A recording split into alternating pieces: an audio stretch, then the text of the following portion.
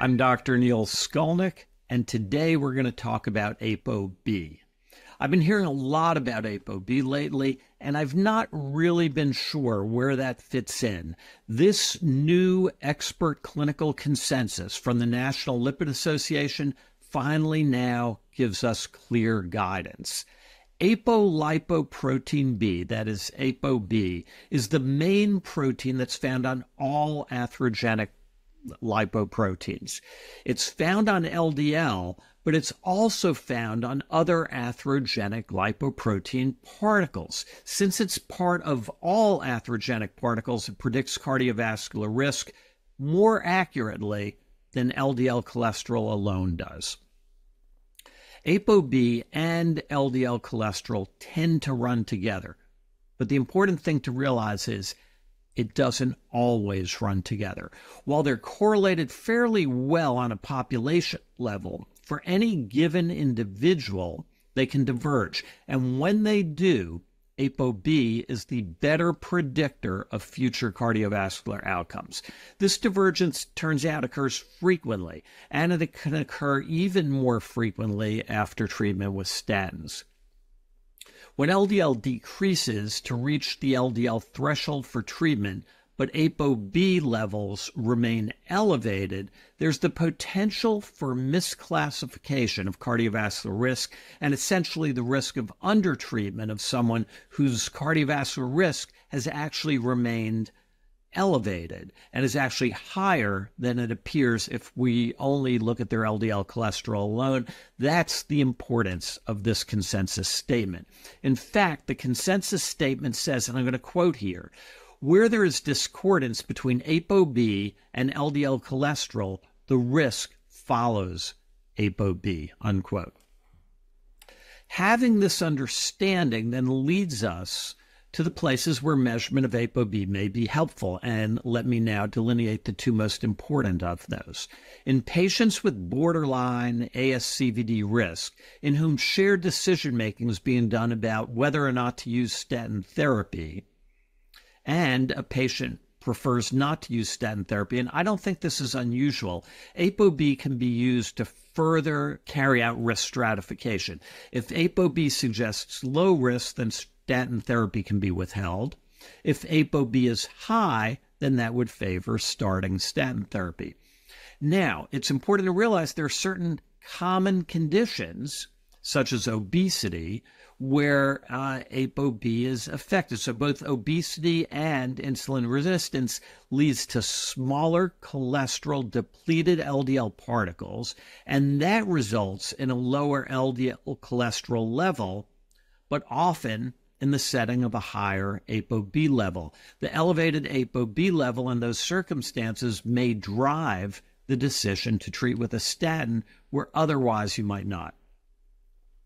The other scenario where ApoB can be helpful is in patients who are treated with a statin, in whom one is deciding whether further treatment intensification is needed. If the LDL cholesterol level is to goal, and if measurement of ApoB is above its threshold, then treatment intensification may be considered. In patients not to goal, based on an elevated ApoB level, the first step would be intensification of statin therapy. After that, intensification would be the same as has already been addressed and recommended for treatment intensification in the 2022 ACC/ACDP recommendations on non-statin therapy. We've previously reviewed that set of recommendations. See the link below to look at that in detail. Now, after clarifying the importance of ApoB in providing additional discrimination of cardiovascular risk, the consensus statement then clarifies the treatment thresholds or the goals of treatment for ApoB that correlate with the established LDL cholesterol treatment thresholds. So the risk category, if that is borderline to intermediate risk, this is primary prevention. The treatment threshold, what we aim for with LDL lowering, is an LDL cholesterol level of 100 or below, and that correlates with an ApoB level of 90. For patients at high risk, That's often patients who have established disease or have multiple risk factors or who have diabetes. For high-risk patients, LDL cholesterol goal is less than 70. That correlates with an ApoB level of 70. And for very high-risk patients, an LDL cholesterol level less than 55, that correlates with an ApoB level of 60. Now, let me be really clear here. The consensus statement does not say that we need to measure ApoB in all patients or that such measurement is the standard of care. It is not.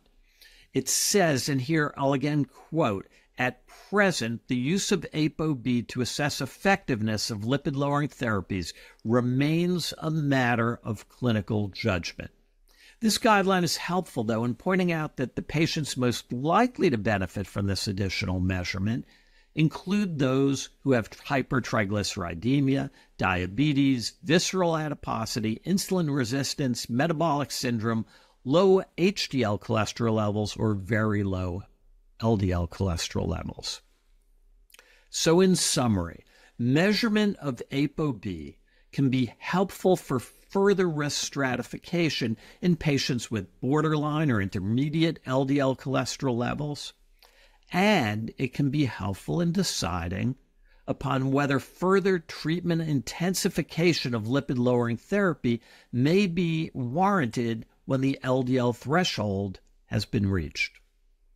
Lipid management is something that we in primary care do every single day in the office. This is new information, or at least clarifying information for most of us. Hopefully it's helpful. I'm interested in your thoughts on this, including how and whether you plan to use ApoB measurements. Please leave those thoughts in your comments section below. For Medscape, I'm Dr. Neil Skolnik.